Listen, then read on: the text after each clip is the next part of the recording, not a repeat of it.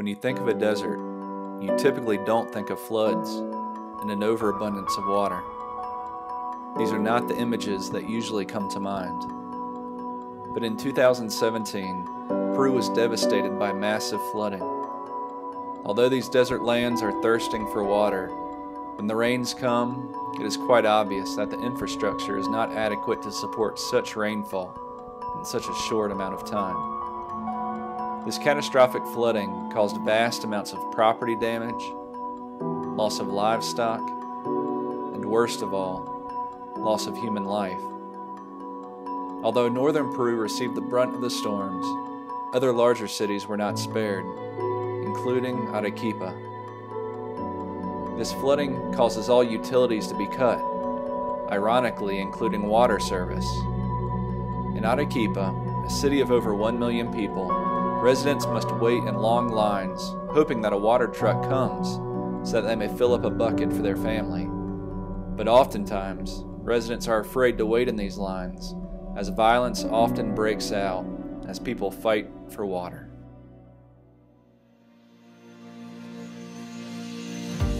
But even through the storms and the landslides, the Lord was listening to the prayers of His people.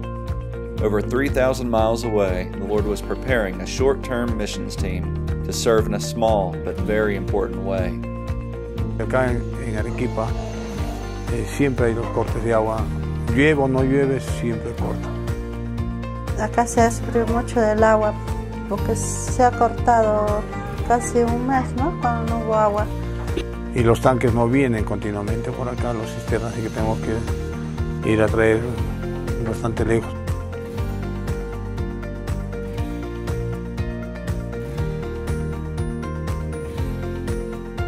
The group installed a water tank outside her home, and she'll be able to use water when there's a water shortage or a water outage, and she can also share it with her neighbors as a witness for the love of Christ.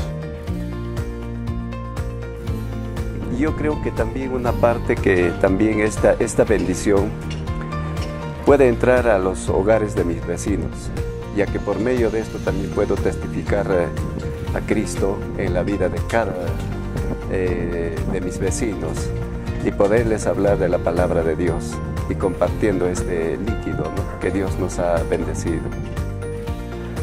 Es una bendición no solamente para mi familia, sino también para mis vecinos del barrio.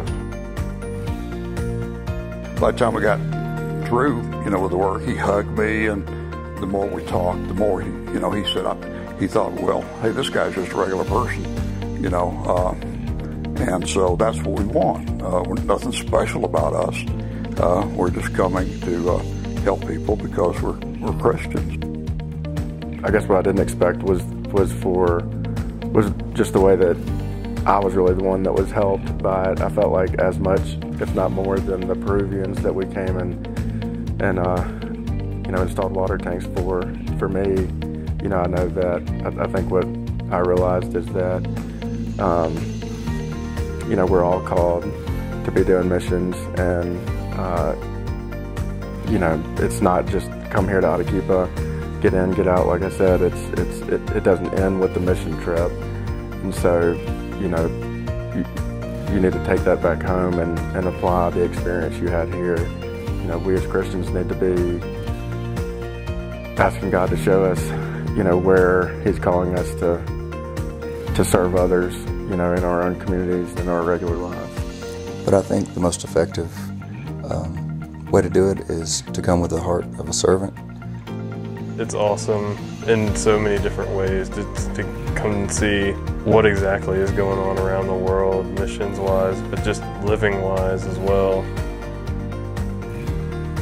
The short-term team was able to install water tanks for several families in the church and a water tank for the church itself. As if this weren't enough, working side by side with the Peruvians, they were also able to install a wheelchair ramp that the church has needed for quite some time. And of course, no trip would be complete without a game of soccer. Peruvians against Americans. We just sort of messed around. We weren't that good, but we had a really good time, and it was fun to do something they love, and we ended up having a lot of fun and enjoyed doing it. It was really cool. The team ended their week hosting an American cookout for all of the church. I've definitely grown from it. I feel like each and every relationship I value, not only within the team, but all the people that we've met here in Peru.